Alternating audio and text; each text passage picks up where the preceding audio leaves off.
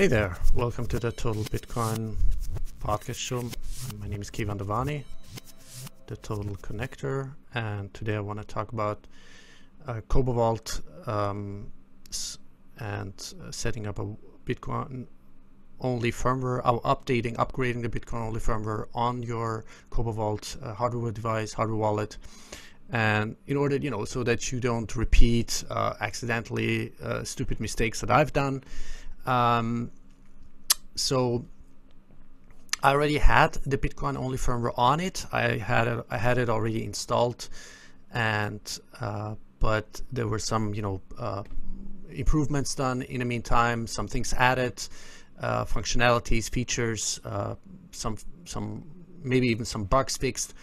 So to make things short, what is important first of all is that your CoboVault hardware wallet, CoboVault device is fully charged. A minimum of 70%. You need at least 70% charge, especially when you're upgrading any kind. Actually, for any kind of transaction or operation you want to do, make sure you're fully charged.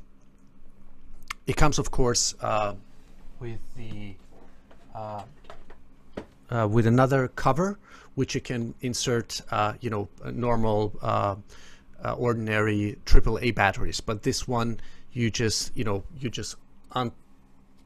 take it off, right, and you just charge it via USB. And if you look inside here, there is a slot for the micro SD card, which needs to be which need to be maximum 16 or a maximum 32 gigabyte. Whatever that means, FAT compatible or FAT. I'm not sure what that stands for, but just take a really good brand such as SanDisk. I think I have SanDisk micro SD usually comes with this kind of adapter, or if that thing, that plastic thing, which you can just pull it out, that micro SD card, right? So if that doesn't come with it, then you can order yourself one of these, from different sizes of micro SD cards adapter. Okay,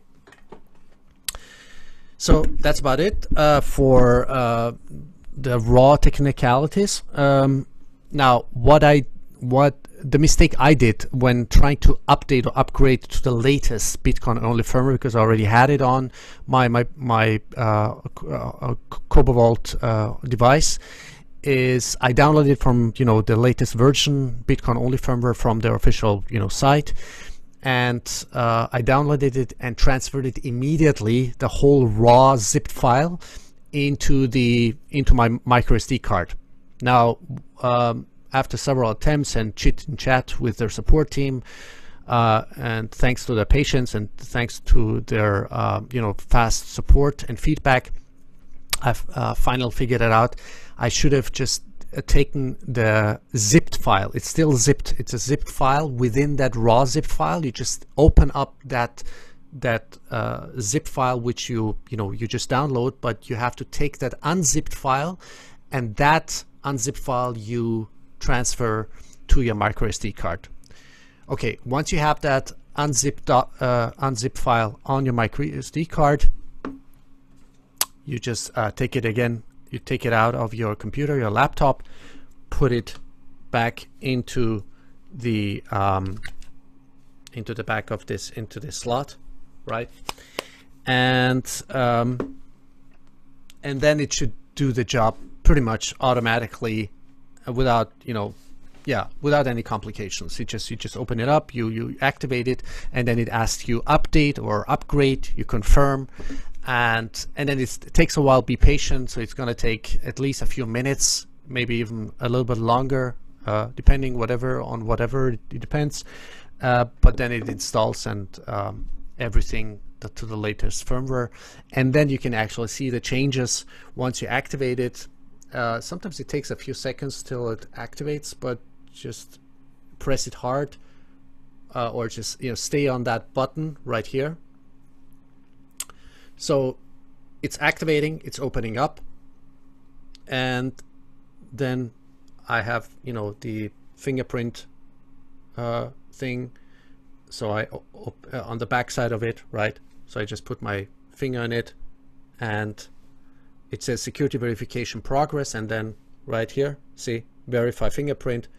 So I put my finger, and there you go. And then you see the first thing you see, of course, because I already set it like that, in order to demonstrate that for you. So what you can do is, it's set on Blue Wallet with a receiving address. So what you can do, you can go to settings on the left bottom, on the left top, it says settings, and then you can see right here the selection. You go right on the top to WatchOnly Wallet, and there you can, this is the latest version of the Bitcoin only firmware. So you just go on that button, and it says select a WatchOnly wallet. There you can choose between CoboVault app, Electrum, Wasabi wallet, Blue Wallet, BTCP server, or a generic wallet. Then you just, in this case, I'm just gonna, let's say, select Electrum, and then you go on next. And then it says here the instructions again, how to create a WatchOnly wallet with Electrum. Open the Electrum, create a new wallet, right? Choose standard wallet, choose use a master key. Then touch the display master public key QR code right here at the bottom, right? Below, then click the camera icon in Electrum. This is the problem I've had. I'm hoping that you're not going to have the same issue with Electrum, because it's not CoboVault's issue or fault, but it's actually something, maybe a bug or some kind of problem. I'm not sure. I've reported to them, but I don't think I even unplugged my webcam. Anyway, step by step. Let's go step by step, and then click the camera icon in Electrum to scan the QR code that displays on CoboVault. Set a password, and then enter the WatchOnly wallet. Okay, so this is what I eventually did. Now let me show that to you. Hope you can see that small window that I want to screen share with you. So this is the Electrum wallet display of the software. Now it's just say I type in whatever, CoboVault, CoboVault WatchOnly, right? All right, then I go next, and then it says here standard wallet, yes. And then we want to use a master key, right? So I go master key, I go next. Now this is the problem I've had multiple times after multiple attempts. It never worked.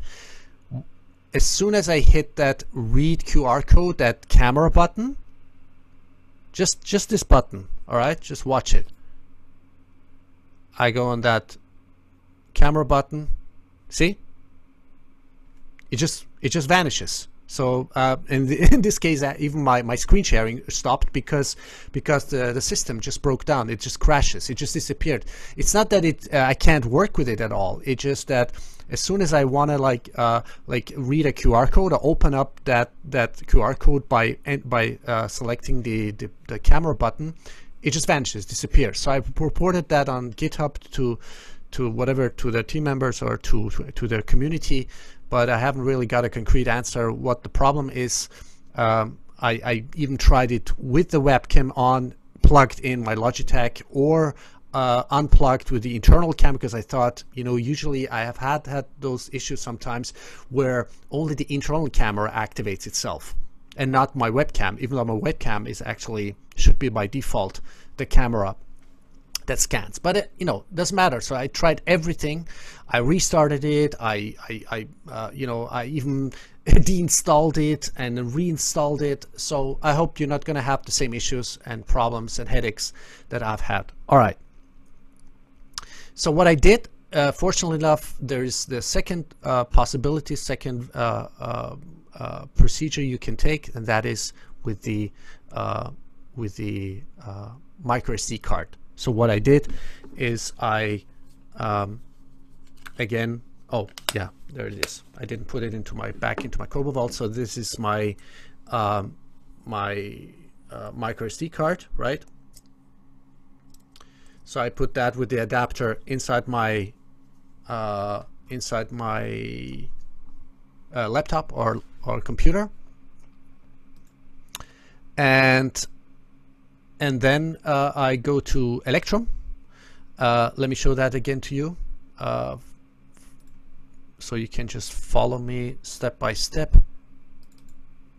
I'm not going to go through all the procedures now because for OPSEC reasons, and but I'm sure you can. There's this page on support.cobo.com. The only thing, it's it's a little bit not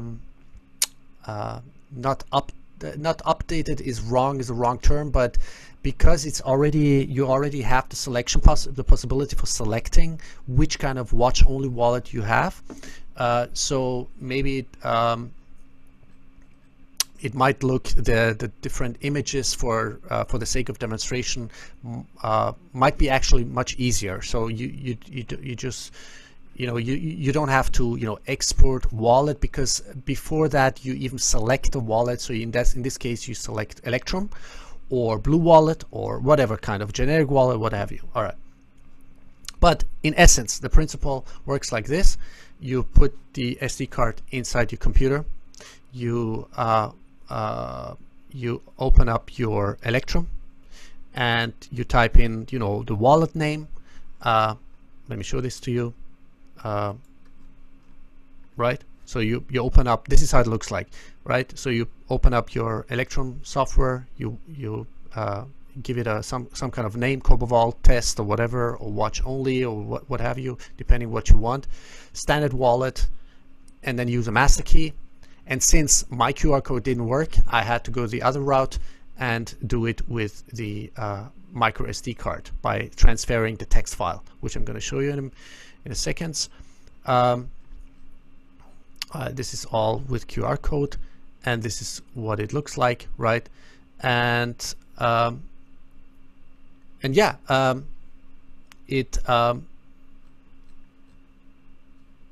so once you sorry if I am jumping back and forth, but once you had your micro SD card inside your CoboVault, you go on that specific wallet, watch-only wallet that you want to select. In this case, it's Electrum. In other cases, it would be Blue Wallet, what have you.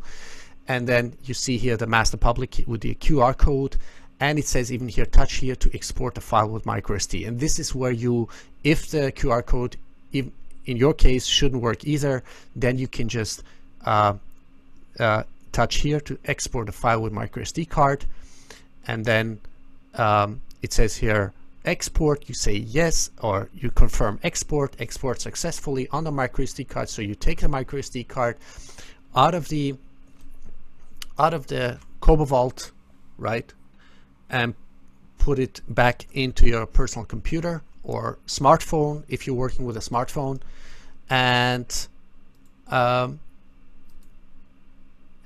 in Electrum, on the create key store from master key page, again the same procedure that I had shown you.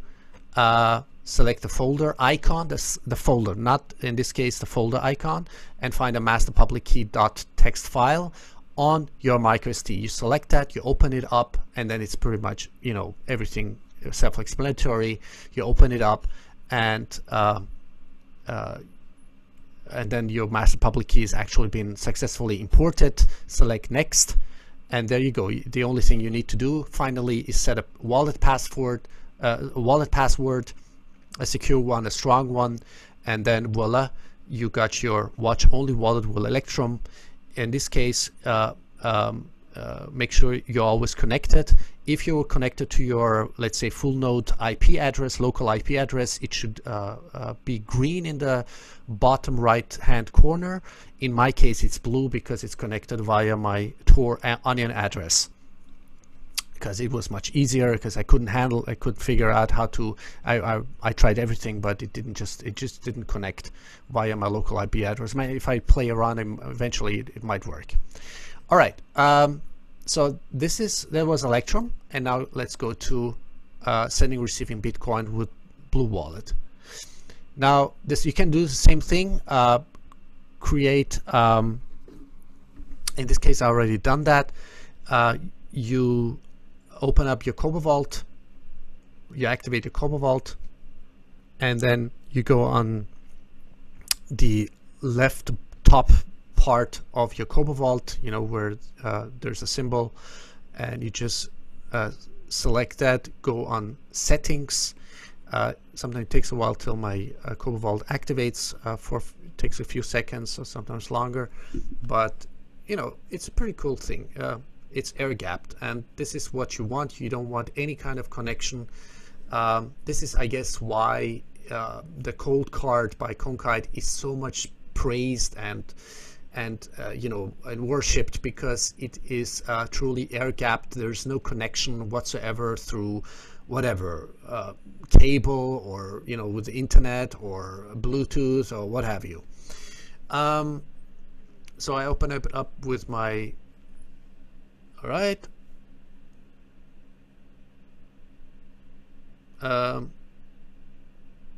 Okay, password unlock. I don't know why it's asking me for my password unlock, but I'm just gonna type it in. So I unlock. All right, and there you see the main page. It says here already receiving address, whatever. So you go on that 3 lines, you go on settings, you go on WatchOnly Wallet. In this case, you go on Blue Wallet, then you go on next, right? And then it gives you again instructions how to create a WatchOnly Wallet, Blue Wallet. Open Blue Wallet and add a new wallet. It says choose import wallet, touch display QR code right here on this page. On the bottom, there's this button below. Then touch scan or import file in Blue Wallet to scan the QR code that displays on your Cobo Vault, right? So for, you know, obstacle reasons, I can't go any further. So you display it, and this is how you do it, right? And this is how essentially it looks like that. Yeah. So you display the addresses on Blue Wallet. You go to the corresponding wallet, touch receive to display the receiving address. And then using Blue Wallet to send Bitcoin, open the Blue Wallet app on your smartphone, find a wallet that has been paired with CoboVault, touch send to enter the sending interface. Make sure you configure the receiving address, the amount, the transaction fees, and optionally, I guess, it notes if you want to put some notes in it. So you remember for what reason or purpose you're doing this. Touch next to display the unsigned transaction information, and then touch the animated QR code to switch to displaying a dynamic QR code. And yeah, and this is how you use a Cobo Vault Hardware Wallet to sign transactions. You touch the scanning icon on the Blue Wallet interface on Cobo Vault and use the hardware wallet device camera to scan the QR code displayed by Blue Wallet. And then you touch sign and input your device password to obtain the signed transaction information awaiting broadcast. And using Blue Wallet to broadcast transaction, touch scan sign transaction. See over here, scan sign transaction. Use your smartphone camera to scan the QR code displayed on Cobo Vault to transmit the signed transaction data. Once you have entered the broadcasting interface on Blue Wallet, touch send now to broadcast the transaction. So I guess all these procedures, the steps that you have to follow, it's really self-explanatory. You can just read it for yourself on support.cobo.com. You can search it either on the left side where there's the content, you know, all the content listed, or you just type in the search words, keywords that you're looking for. Would it be updating, upgrading, sending, receiving, Electrum&Blue Wallet, what have you, and then it pretty much shows you, you know, where to find it and the page, the specific page that you want to. All right. Important again, the micro SD card should be FAT32 format, compatible with capacity not exceeding 32 gigabyte. Make sure your Cobo Vault, if you're doing update and upgrade, any kind of transaction procedures, make sure it's either fully charged or at least 70%. All right. That's what I was told by the support team of Cobo. They're really nice and friendly and really forthcoming in their customer service and their support service. And yeah, and if you can't do it by confirming or signing with or linking it up with QR code, you still have the possibility. I would say, because I'm not a security expert, I would say it's the same security measure or the same security paranoia. If you you're just using, you're not linking it in any shape or form with your cable to the internet or what have you. It all works, by just taking out the micro SD card out of your CoboVault. Once you have your text file in that, or vice versa, if you want to work with Electrum, and then you whatever that is, whatever you're doing, so you can just switch back and forth with the micro SD card by transferring the text file onto your CoboVault or back to Electrum if you want to sign a transaction or what have you. Okay, yeah, I hope this wasn't a little bit too much all at once, but I just wanted to show you also what kind of common mistakes, flaws, problems, maybe even bugs could arise. For example, again, if the QR code doesn't work, make sure your micro SD card has the correct format, capacity is not exceeding 32 gigabytes. It's FAT32 compatible format. Make sure it's fully charged. And yeah, and read. There's a bunch of other really beautiful. I'm sure people like Keep It Simple Bitcoin will do more videos with eventually even with other hardware wallets. In this case, he's done a great job with Electrum. Check out his Keep It Simple Bitcoin.com is his website. Keep It Simple Bitcoin.com/videos. There you can see the instructional videos, really step by step. It's really idiot proof, so any really normal average person out there, whatever age I would say, or the average user out there, could just follow and implement and succeed in whatever that is. Would it be WatchOnly Wallet or Bitcoin hardware wallet with Electrum, or WatchOnly Wallet, or whatever you have, or standard Bitcoin wallet. So really it does a great job. There's a bunch of other people, Bitcoin Q&A, Ben of BTC Sessions, Ministry of Nodes, and a bunch of other people. So yeah, so really Lixin Leo, the creator of the CoboVault Airgapped, to emphasize that it's an Airgapped hardware wallet. The only thing, since I'm not a really techie, I'm not sure which part of it. There's been some discussion of which part of it is, like, most of it is open sourced, all right? And they're really, they're really beautiful in their cooperation and communication with the community. They want to build it up, be open, transparent. So there's some part of the security element or whatever that is. I'm not sure which part it is still not open source or closed source, because maybe they have, I don't know, non-disclosure agreement written or anything. But of course, the ideal version would be, the ideal situation would be everything were to be open sourced. All right. This is just, I'm not probably gonna not use all those wallets I have. This is really for educational purposes, in order to serve you guys, you noobs, users, listeners, viewers, my followers, with some really high quality content, and give you really inside tips or trial and error experiences, my testimonial, my reviews, my experiences, and hope you appreciate that. And thank you so much for listening, for your support. Make sure you follow me on Twitter, LinkedIn, Facebook, Telegram. Please make sure you subscribe on my YouTube channel or on my podcast platforms from where it is distributed. That is anchor.fm/Keyvan, where it is distributed to the most prominent podcast platforms. Leaving me a positive review, a like, a retweet, a share, whatever that is, with all the prominent guests I've had on my show. So really thankful for all my guests taking their time, sharing their knowledge, expertise, their knowledge, their wisdom. All right, that's about it. Thank you so much again. And if you have any questions, feel free to get back to me. Write me an email to hello@thetotalconnector.com, or my DM is open on Twitter, LinkedIn, Telegram, and even by phone. All right. Thank you so much again, and I'll see you soon. Have a great day.